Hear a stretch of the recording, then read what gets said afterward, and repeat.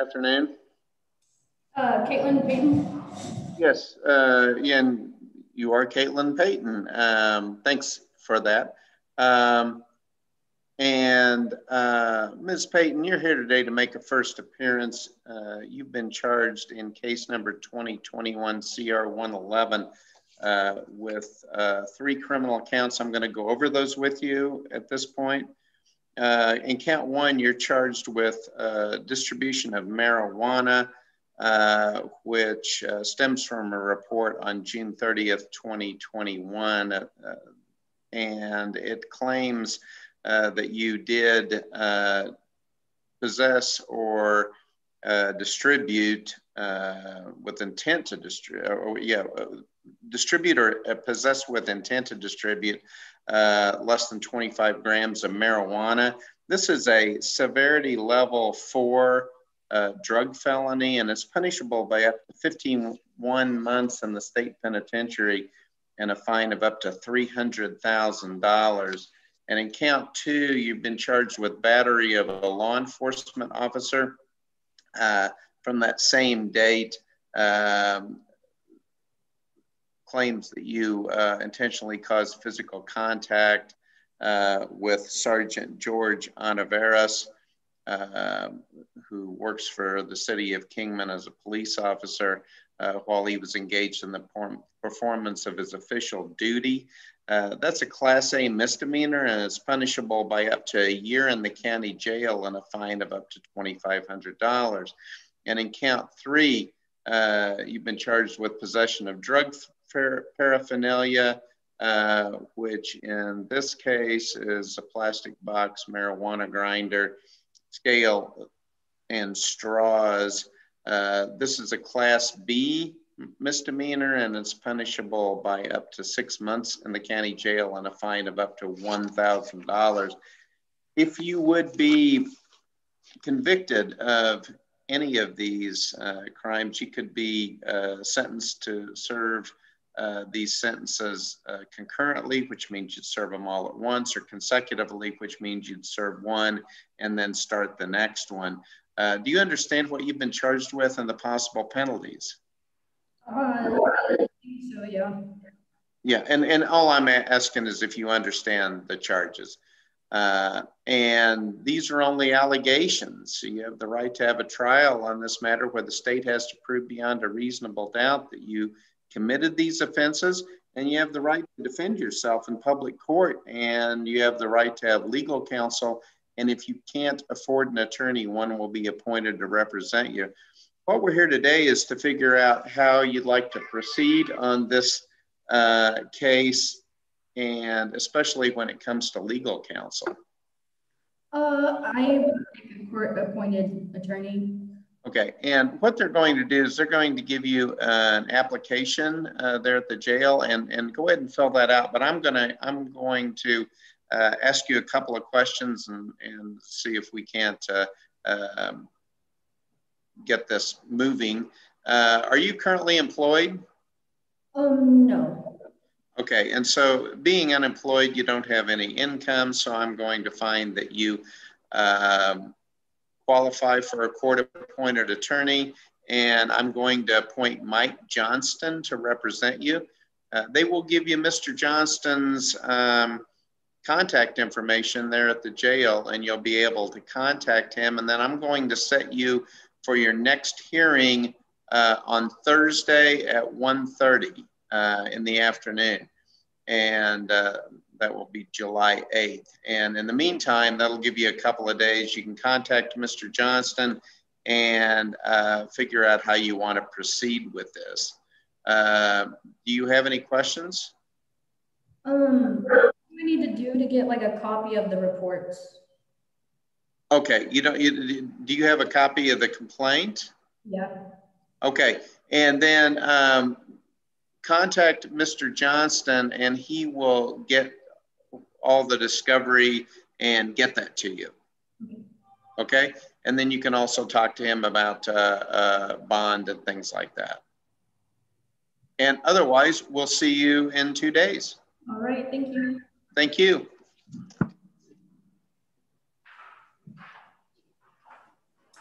McFadden next, Judge. Yes, thank you.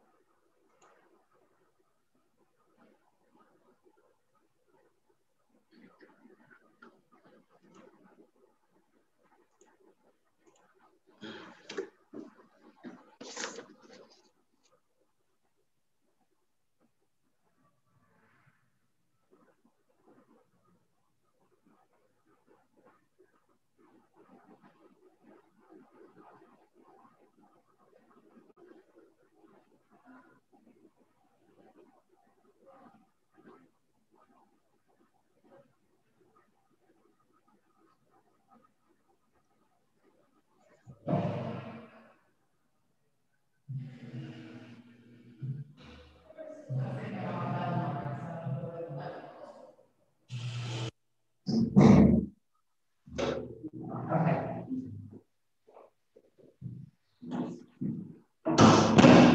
And are you Tracy McFadden? This is her. Ms. McFadden, you're here today to make a first appearance. You've been charged with 2 criminal counts in case number 2021 CR 110. And I'm going to go over those charges with you.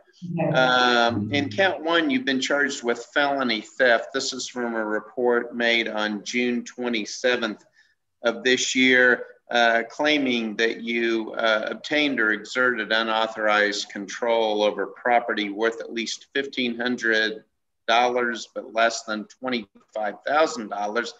And in this case, that involved a Toyota Corolla, and it also claims that you that your intent was to permanently deprive the owner, Gail Garrett, of the possession, use, or benefit of that property.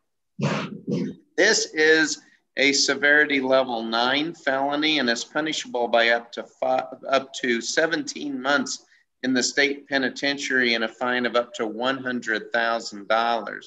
And in count 2, you're charged with counterfeiting of currency, and it claims that you unlawfully possessed a note, obligation, or security of the United States with a total value of less than $25,000, knowing that such an obligation or security had been made, forged, or altered. This is a severity level 8 felony, and it's punishable by up to 23 months in the state penitentiary and a fine of up to $100,000. Now, if you were to be found guilty of either of these, you could be sentenced to serve these sentences concurrently, which means you'd serve them all at once, or consecutively, which means you'd finish one and then start the next. Do you understand what you've been charged with and the possible penalties?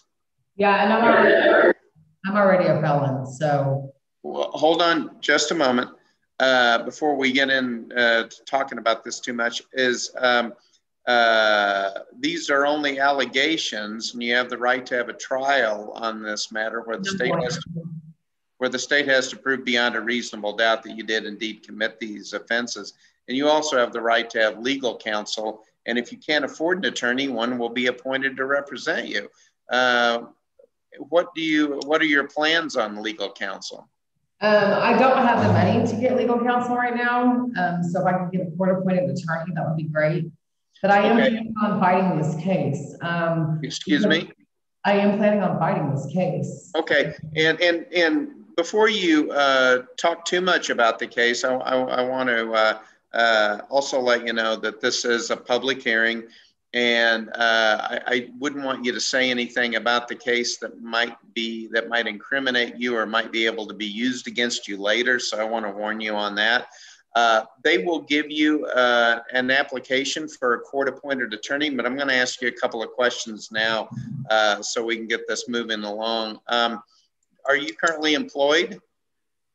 Part-time. Okay. And where are you employed? I work for a in-home healthcare. He's in Halstead. So I do in-home healthcare for a disabled man. About how much do you make per month? Starting out, like 700, 800, not much. Okay. And do you have any dependents? No. I do have an apartment though. Yeah. And so I'm going to find that you do meet the qualifications for a court-appointed attorney based on your income. And when and you do need to fill out the application because we need to have that on file.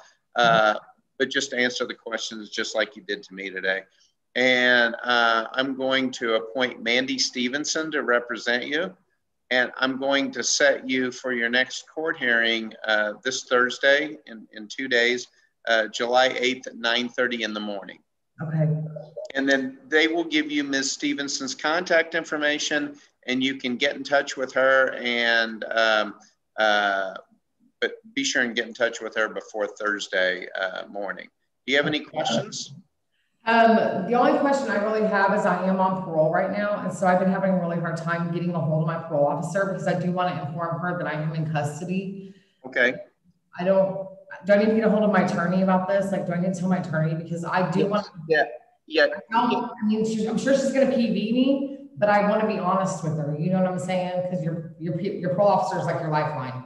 So no, I understand. No, I understand. And get in touch with Ms. Stevenson and she'll help you work that out. You know, you should be able to call your parole officer. Yeah. And then I had one more question. So like with me already being a prior felon, do you not OR out? Are you going to keep me in here because I'm already a prior felon or? That is something that you need to talk to your attorney about. We can, and we can take up your bond on Thursday. Okay. But that's something, and your attorney can help you out. Right now, you could ask for a bond modification, but then we'd still have to get with your attorney and the prosecutor and talk about it. And so she can get this done a lot faster than I can just try and get everybody together. And since we have the hearing at 9:30 on Thursday, we can talk about it then. Thank you. Okay. Thank you. And we'll see you in a couple of days. Okay, thank you. He's nice. He's so cool. Ms. Baker, you want to bring in Ms. Baker next? Yes, I will. Thank you. I wear a lot of wearing clothes out there, so I'm like, I wear a lot of wearing and charcoal gray.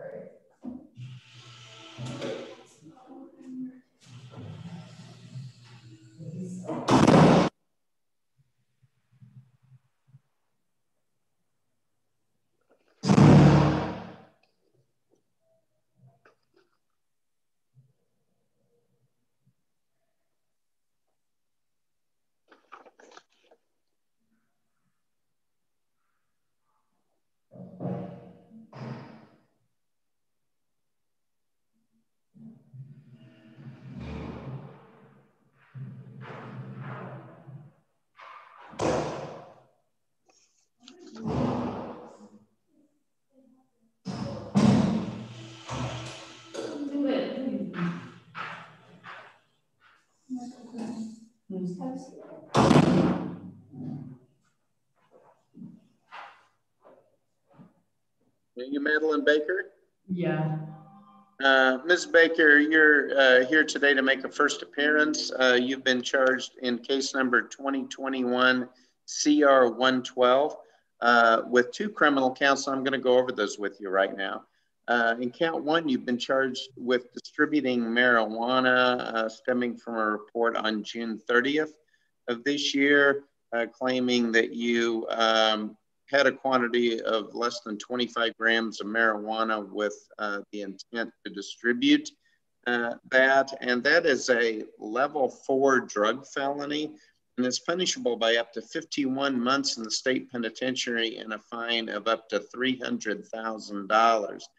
And in count 2, you've been charged with possession of drug paraphernalia In this case, it's a plastic box, marijuana grinder, scales, and straws.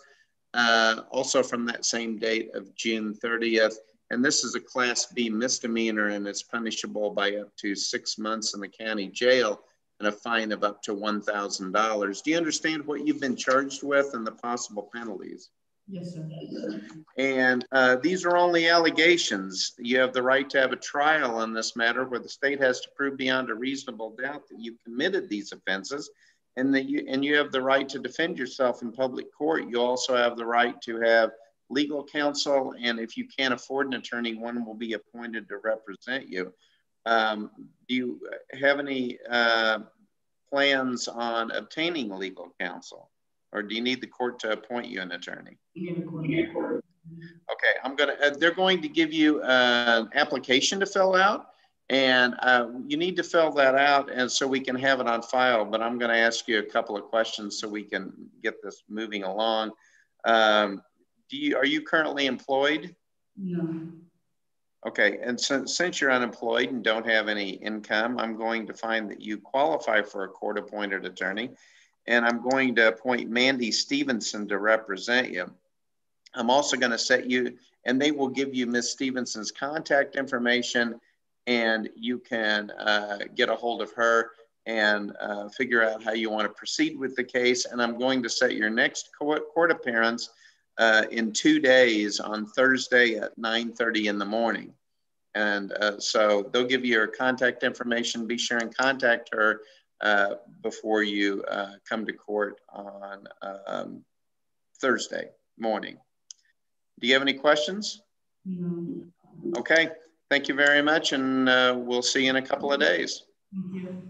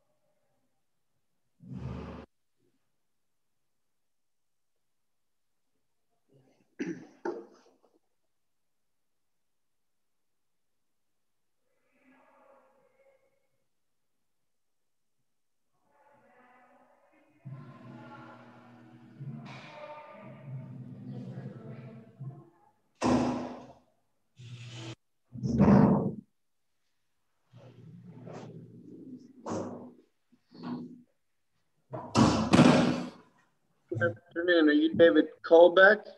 Yes, sir. Mr. Colbeck, am I pronouncing your name correctly? Yes, Colbeck. Thank you. Mr. Colbeck, you have been charged in case number 2021 CR 113 with 3 criminal counts. I'm going to go over those with you right now. In count one, you've been charged with possession of methamphetamine from a report made on July 3rd of this year, claiming that you had in your possession methamphetamine. And this is a level 5 drug felony and is punishable by up to 42 months in the state penitentiary and a fine of up to $100,000. In count 2, you're charged with possession of drug paraphernalia. In this case, a syringe, also from a report on July 3rd, and claiming that syringe was used or intended for unlawful use in drug use. This is a Class B misdemeanor and is punishable by up to 6 months in the county jail and a fine of up to $1,000. And in count 3, you're charged with lewd and lascivious conduct, exposing your sex organ to someone who is at least 16 years old or older. This is also a Class B misdemeanor, also punishable by up to 6 months in the county jail and a fine of up to $1,000. Do you understand what you've been charged with and the possible penalties? Yes, sir. Now, these are only allegations. You have a right to have a trial on this matter where the state has to prove beyond a reasonable doubt that you committed these offenses, and you have the right to defend yourself in public court. You also have the right to have legal counsel, and if you can't afford an attorney, one will be appointed to represent you. And really what we're here today is to figure out how you'd like to proceed on this case, especially as it pertains to getting an attorney. Yes, I'd like to request I can't afford an attorney, so I'd have to get a court appointed. But I'd like to request an OR bond. Sir, I have never been in any trouble before in my whole life. Okay. And I don't recall a lot of this.